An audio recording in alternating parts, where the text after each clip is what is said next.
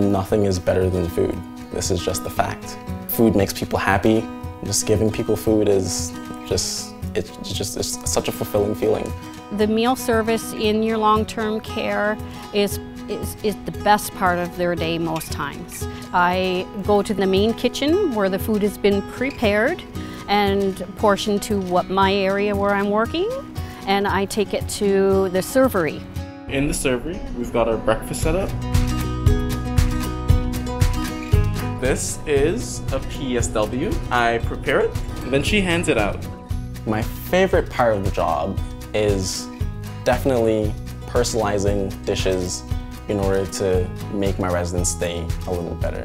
So there was this one resident, he was from Portugal, and I know every time I sat and talked with him, he always talked about wanting these fried fish, mackerels, and we got them in for him, fried them up. It's a piece of home that he was missing that he really loved.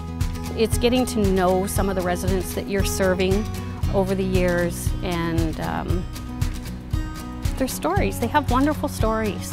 It definitely adds an extra layer to it because it's not just like someone you're seeing once. It's basically a family member, and yeah, it's great. I started off as an FSA, food service aide, and moving up to an assistant manager, and then moving up to a director of hospitality. So there's levels of growth. Even coming in as a cook or a chef, there's no limit to where you can be. Just in the last 6 months, I've seen a lot of younger people come into the home.